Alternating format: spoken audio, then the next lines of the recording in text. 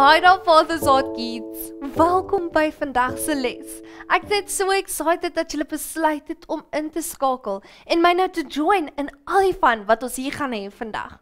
Nou, vir die van julle wat by ons is nou vir die heel eerste keer, ek is Juffrou Lazel en ek is net so bly om jou hierso te hê vandag. So, kom ons spring sommer dadelik weg.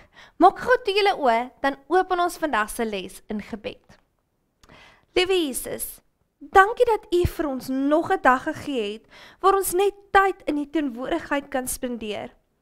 Dankie dat U saam met ons was deur die week wat verby is, en dat U ons veilig gehou het. Wees asseblief saam met ons vandag, soos ons net U aanbid. Help ons ook asseblief om te konsentreer op vandag se les, sodat ons alles kan leer wat daar is om te leer oor U woord. In Jesus naam bid ons dit, en ons almal sê, Amen. So okay julle almal weet seker nou al wat se tyd dit is. Dis nou tyd om God te prys en worship. So staan gou op en dans en sing saam met my vir Jesus.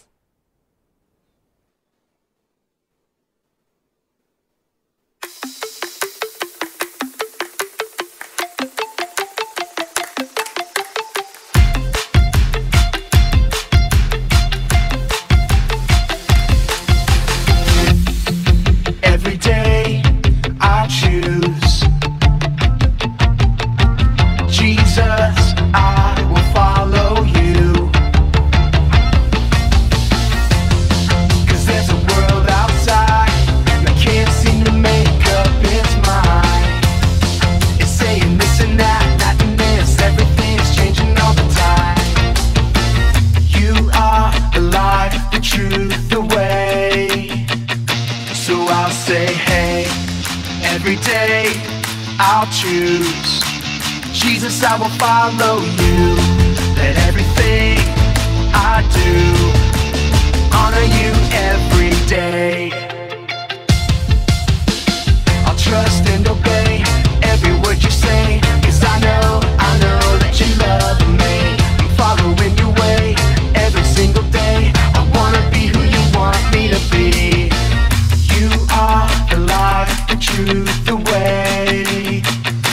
So I'll say, hey, every day I'll choose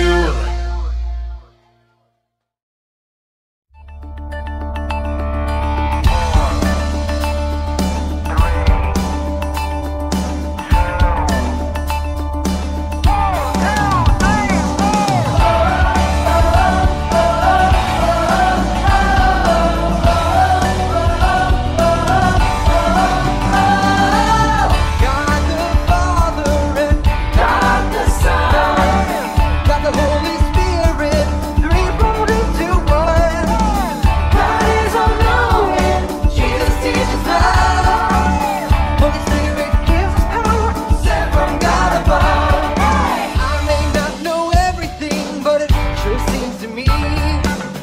Three in one makes the Holy Trinity. You've got God the Father and God the Son, God the Holy Spirit, three rolled into one.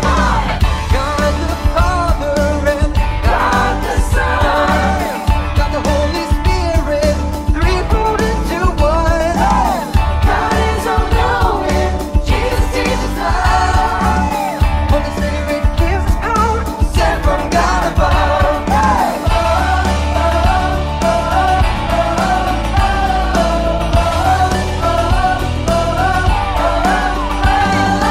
I may not know everything, but it sure seems to me three in one makes the Holy Trinity. You've got God the Father and God the Son, God the Holy Spirit, three rolled into one.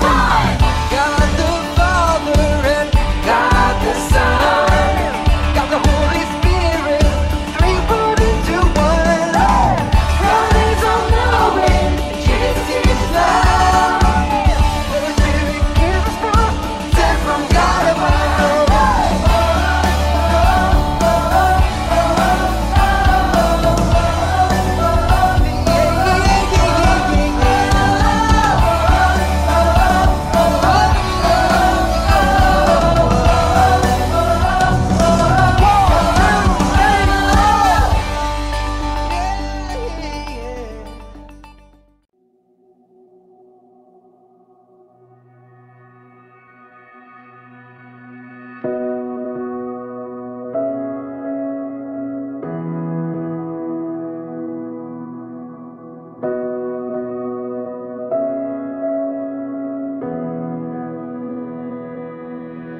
My little hands together pray to you.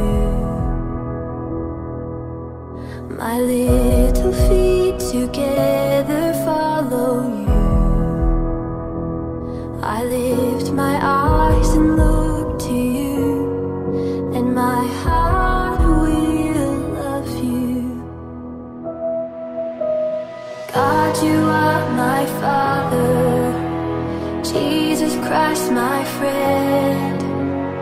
Holy Spirit, you help me on my way.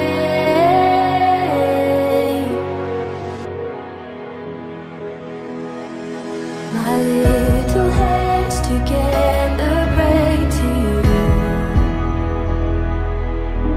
My little feet together follow you. I lift my eyes and look to you, and my heart will love you. God, you are my Father, Jesus Christ, my friend. Holy Spirit, you help me on my way. God, you are my Father, Jesus Christ, my friend. Holy Spirit, you help me on my way. I believe in your name. I believe in your word. I believe in the cross. I am free. I believe in your name. I believe in your word. I believe in the cross. I am free. Yeah.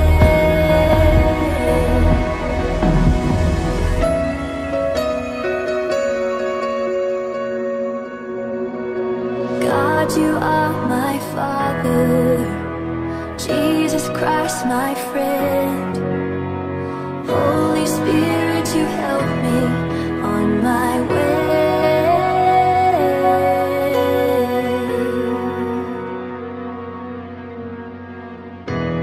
This life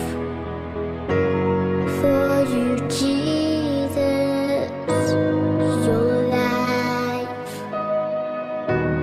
for me. This life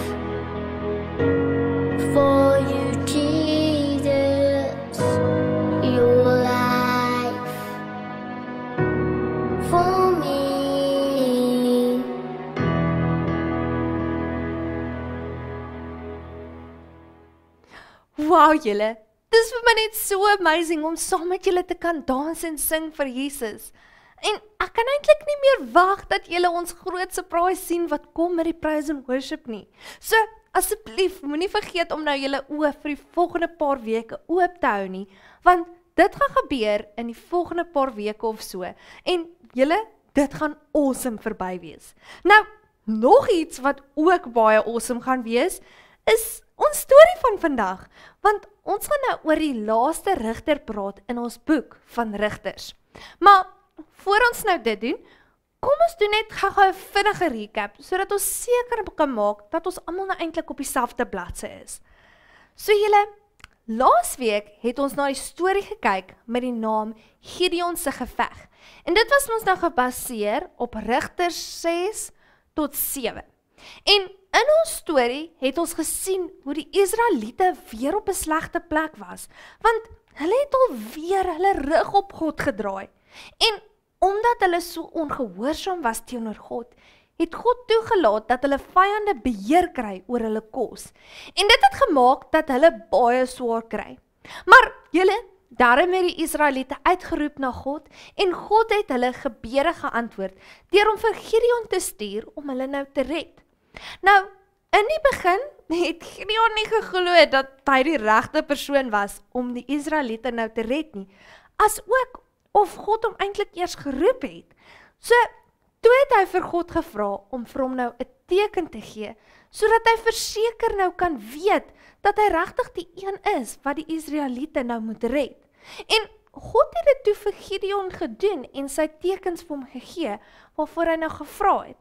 En omdat Gideon nou verseker weet dat hy nou eintlik geroep is deur God, was hy nou reg om die Israeliete te red en om hulle vyande nou te veg. So, Gideon het toe oor die 30,000 mense gekry wat deel wil word van sy soldate. Maar hulle moes eintlik veg teen 'n groep van 130,000 mense. So, ons kan sekerlik almal saamstem. Hierdie is nogals 'n onmoontlike geveg vir hulle om te wen, né? Maar julle, toe sê God vir Gideon dat dit te veel soldate is en die Here gaan hom nou wys hoe hy die geveg kan wen met net 300 mense. So, in die einde was hulle toe net 300 mense teen 130,000 mense. Nou julle, dit klink mos nou onmoontlik. Maar God het presies vir hulle gesê wat om te doen om nou hierdie geveg te wen. So, een aand het toe hulle nou die vyande se kamp omsingel. En toe maak hulle baie geraas deur kleipotte te breek en hulle trompette te blaas. En hulle het ook brandende stokke nou in die lug gewaai. En dit het die vyande so bang gemaak dat hulle weggehardloop het. So, in die einde het die Israeliete toe die geveg gewen en hulle was nou weer vry. Nou, uit ons storie het ons toe geleer dat God altyd 'n genadige God is en hy vergewe ons wanneer ons terugdraai na hom toe. En God sal ook altyd daar wees vir ons en ons hoef nie bang te wees as ons nou dalk 'n fout gemaak het nie. Al wat ons moet doen is net terugdraai na hom toe.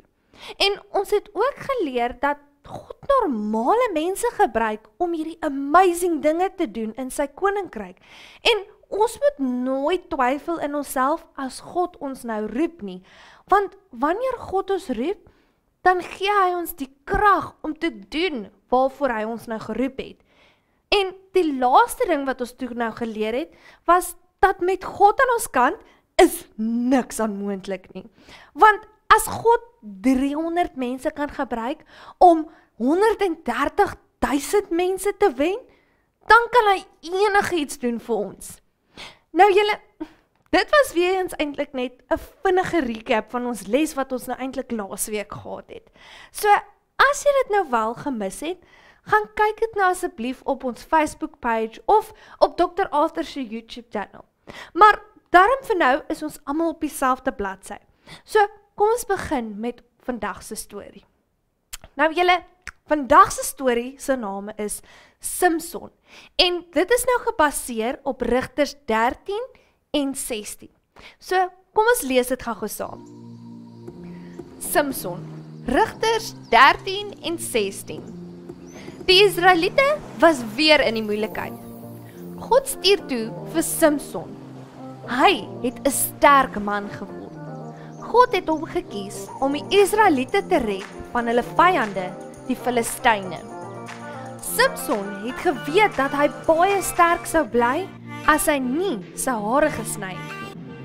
Simson was verlief op Delila. Die Filistyne het vir Delila gesê, hulle sal haar betaal as sy uitvind hoekom Simson so sterk is. Simson het eers vir haar gejok.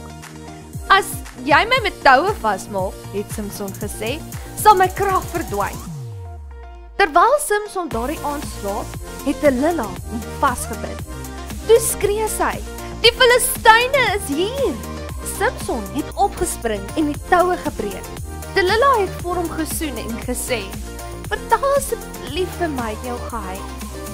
Simson het ingegee en haar vertel, my krag lê in my lang hare. Toe Simson slaap, sny Delila sy hare af. Simson se krag was nou weg. Die Filistyne het hom gegryp en hom in die tronk gegooi. 'n Ruk later het die Filistyne 'n groot partytjie gehou. Hulle het vir Simson gaan haal en hom gespot. Simson het gebid dat God hom 'n laaste keer sterk moet maak. En God het. Simson het hard teen die pilare gedruk. Die tempel het in mekaar geval en Simson het die Filistyne oorwin. Sjoe julle, wat 'n interessante storie. Ek het julle gesê dit gaan amazing wees. Nou, ek is seker meeste van julle het nou al dalk hierdie storie van tevore gehoor, want dit is nou een van die meer bekende Bybelstories. Maar as jy nou nog nie het nie, dan is dit ook okay, want ons gaan nou deur die hele storie gaan en kyk wat ons nou uit dit kan leer. So, ongelukkig julle is die Israeliete weer terug na hulle ou verkeerde maniere en hulle het weer hulle rug op God gedraai. Nou, ek weet dit klink dalk bietjie crazy, want elke keer wanneer ons lees oor die Israeliete, dan rebelleer hulle en draai hulle rug op God. Maar onthou nou julle, daar was hierdie gap tussen hulle en God, wat sonde ons nou veroorsaak het.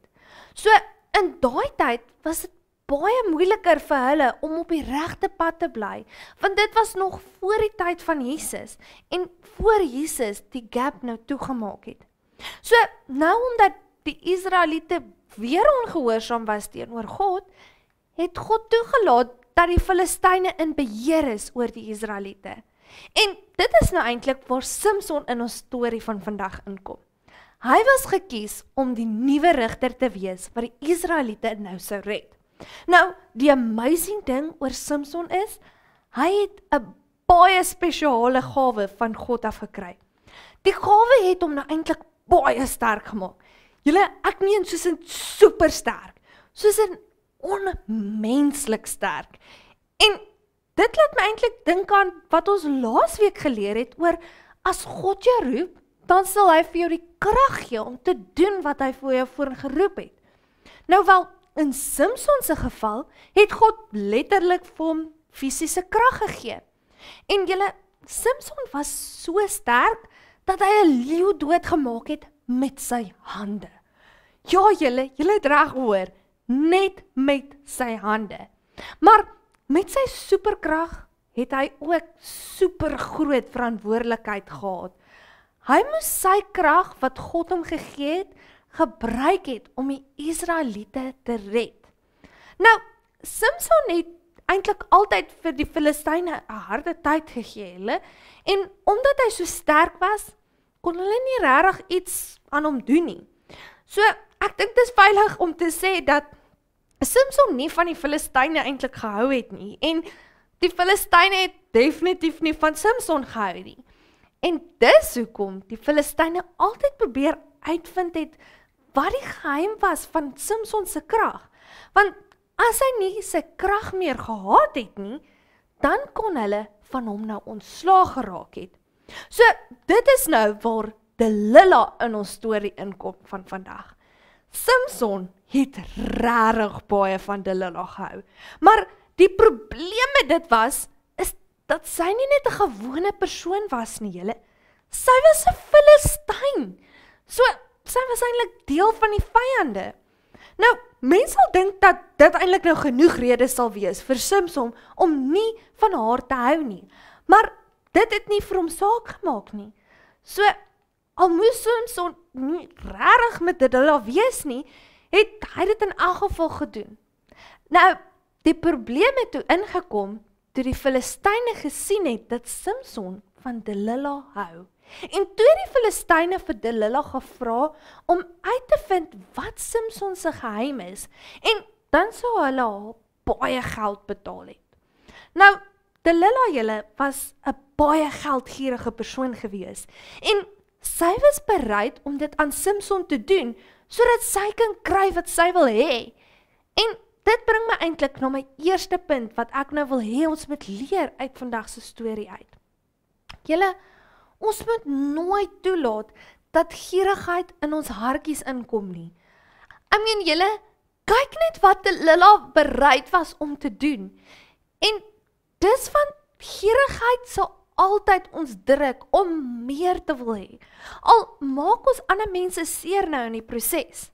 Nou, die Bybel sê eintlik vir ons dat ons moet ons hartjies nou beskerm teen elke soort gierigheid, want ons lewens word nie eintlik gemeet deur hoeveel goed ons het nie. En dis eintlik so waar julle. En ongelukkig is dit so maklik om vasgevang te raak in gierigheid en om altyd meer en beter besittings na te wil jaag. En dit kan baie keer maak dat ander mense seer kry in die proses. En dit is presies eintlik hoekom die Bybel ons waarsku om ons hartjies teen dit te beskerm. En die manier hoe ons dit nou eintlik kan doen, is deur tevrede te wees met wat ons het, en ook om dankbaar te wees vir die dinge wat ons wel besit. So, eintlik terug nou na ons storie toe. Delilah was nie eintlik alleenlik die oorsaak vir dit wat met Simson gebeur het nie. Simson was ook verkeerd gewees, want hy was besig om de mekaar te raak met die verkeerde mense, julle. En ons het al daaroor geleer in een van ons vorige lesse, toe ons gesien het hoe die Israeliete net soos die mense van Kanaan geword het, omdat hulle nooit hulle uitgedryf het nie. En in ons storie het ons toe geleer dat ons moet versigtig wees saam met wie ons tyd spandeer, want as ons saam met die verkeerde mense tyd spandeer, dan begin ons verkeerde dinge doen. Nou, een van die maniere hoe ons verkeerde dinge begin doen en doen wat ander mense wil hê ons moet doen, is deur sosiale druk. Nou, sosiale druk is baie dieselfde as groepsdruk. Nou, Simson het in die begin die sosiale druk wat Delilah op hom gesit het, probeer verstaan. Want Simson het geweet, hy moenie sy geheim deel nie. Want as mense van sy geheim geweet het, dan sou dit hom in gevaar gestel het. En God het ook duidelik vir Simson gesê, dat hy nooit sy hare mag sny nie. So, Simson het wel probeer uithou en Delilah van sy keis afkry, deur om vir haar nou te jok oor waar hy eintlik nou sy krag vandaan kry. Maar Delilah het net aangehou om hom nou te vra. So, toe in die ou einde, het Simson net ingegee en haar vertel dat die geheim in sy hare is. Nou, hier julle is waar dinge begin skeefloop vir Simson. Delilah het hom nou aanhou druk, tot hy sy geheim met haar deel. So, al wat daar nou oor was vir hom te doen om haar geld te kry, was om al sy hare af te sny. En dit is presies wat sy gedoen het. Sy het toe al Simson se hare afgesny, julle. So, nou het die Filistyne 'n kans gehad om Simson te vang. En julle, dis eintlik baie scary om te sien waar hierdie verkeerde verhouding met Delilah vir Simson gekry het. En dit is hoekom ons moet leer uit die storie en seker maak, ons kies ons vriende baie mooi. Maar as ons ooit nou in 'n situasie van sosiale druk of ewen groepsdruks beland, moet ons sterk staan en nee sê. Veral as ons gedruk word om iets nou te doen wat teen God se woord is. So, julle moet nooit toelaat dat enige iemand jou druk om iets te doen wat jy nie mag of wil doen nie. En ons kan eintlik lees in Spreuke 1 vers 10, waar dit vir ons sê, my kind, wanneer sondaars jou verkeerd wil laat doen, dan moet jy nie luister na hulle nie. En dis so waar julle, ek voel ons kan definitief leer uit hierdie versie uit. Ek wil hê julle moet nou regtig seker maak om altyd mooi julle vriende te kies, saam met wie julle nou julle tyd saam spandeer. En maak seker, hulle het goeie waardes en standaarde, net soos jy. Nou, ek weet op hierdie punt van die storie klink dinge nou dalk bietjie baie erg, maar dit het darm nie daar geëindig vir Simson nie. So, nadat Delilah Simson se haar afgesny het, was hy in die tronk gegooi deur die Filistyne, want hy het mos nou nie meer sy krag gehad om homself te beskerm nie. En toe hy in die tronk was, het die Filistyne nou hierdie groot partytjie gehad. En daar was baie Filistyne wat nou daar was. En toe het hulle nou besluit om Simson vas te maak aan die pilare en om te spot, want hy was nou net soos almal anders en nie meer sterk nie. Maar op daai oomblik het Simson besef dat hy eintlik 'n groot fout gemaak het. En toe het Simson vir God gevra om vir hom sy krag vir 'n laaste keer te gee, sodat hy dinge nou kan regmaak. En julle, God het toe sy krag vir hom gegee en sy gebed geantwoord. En dis julle, toe Simson die pilare van die gebou waar hulle hom nou vasgemaak het, om te stoot en die hele gebou het toe in mekaar geval.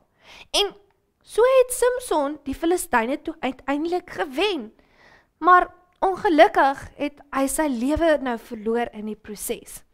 So, tog nou, in die einde het Simson God se plan en roeping op sy lewe uitgeleef en God het hom nog steeds gebruik om die Filistyne te wen.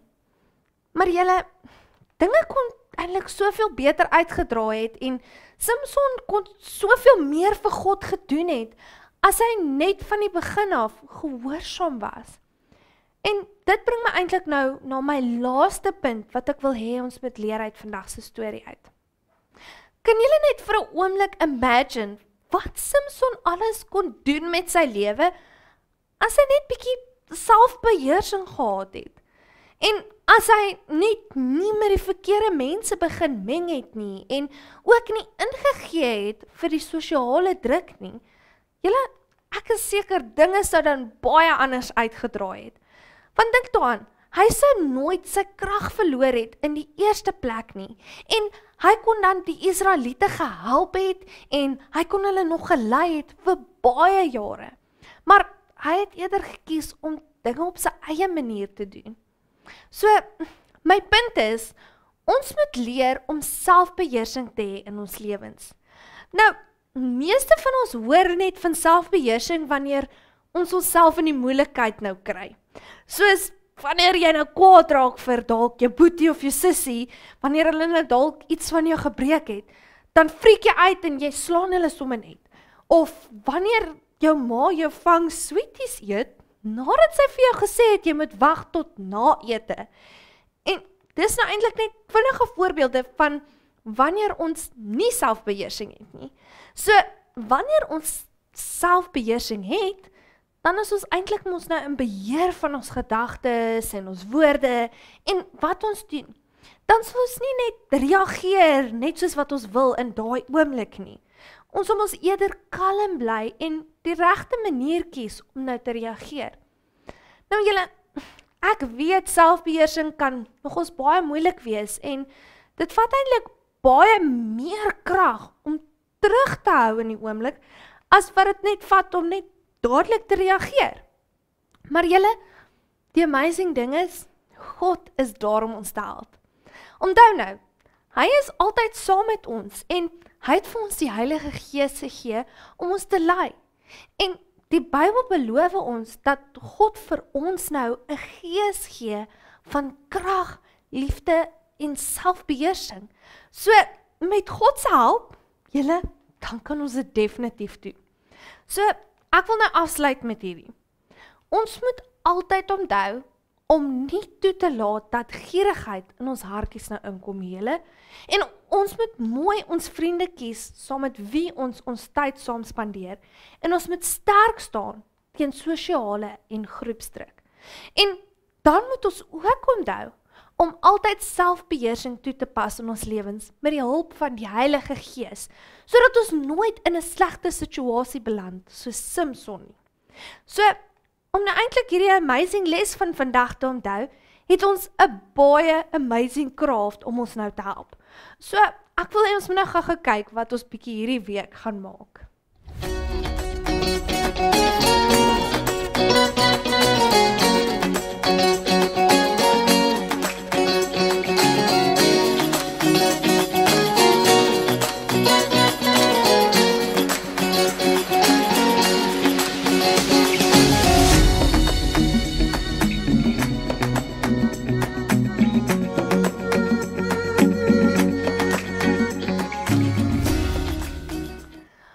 Awesome julle, wat 'n cool en interessante craft.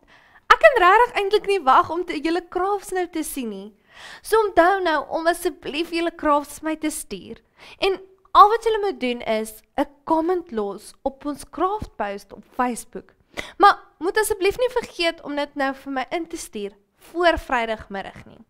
Maar so gepraat van julle crafts instuur, kom ons sit nou lekker terug en kyk na al die crafts wat ek die week gekry het vir ons les van Gideon se geveg.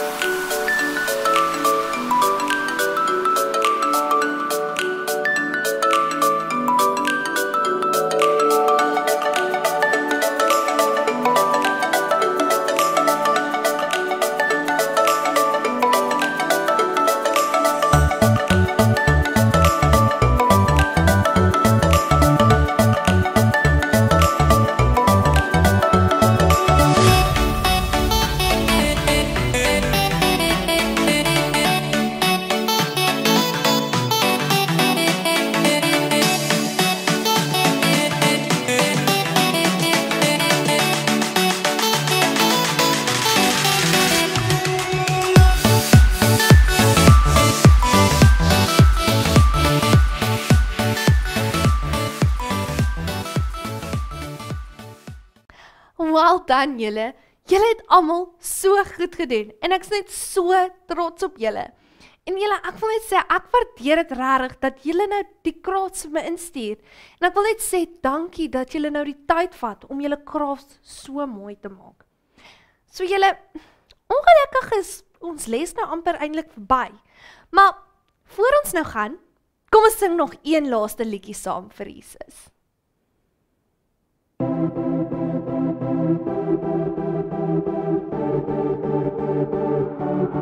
Be exalted, O Lord, our God.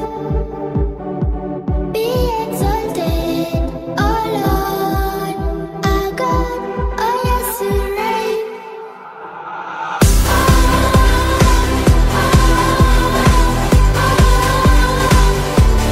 Lift you up.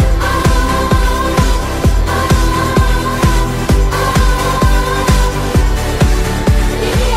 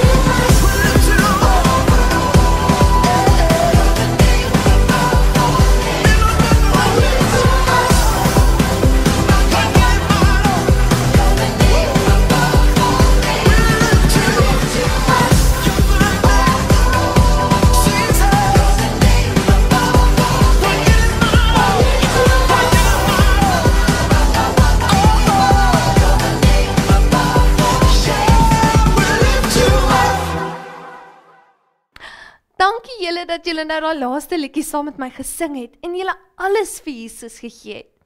So, ek wil hê ons moet nou gou ons oë sluit en ons les nou afsluit in gebed. Dankie Jesus vir vandag se les. Help ons asseblief om nie gierig te raak en ander mense seer te maak deur altyd meer te wil hê nie. Help ons om ook nie in te gee vir sosiale en groepsdruk nie. Help ons asseblief om selfbeheersing toe te pas en nie net altyd goed op ons eie manier te wil doen nie. Gee ons asseblief die krag om te wees wie U wil hê ons moet wees. Help ons om asseblief ons liggies te skyn oral waar ons gaan in hierdie week. In Jesus naam bid ons dit en ons almal sê Amen. So okay julle, ek hoop julle het regtig nou 'n great tyd gehad vandag en dat julle daarom iets geleer het uit vandag se storie. So, julle moet nou regtig 'n lekker week hê en dan sien ek julle almal weer volgende Sondag. Bye bye julle.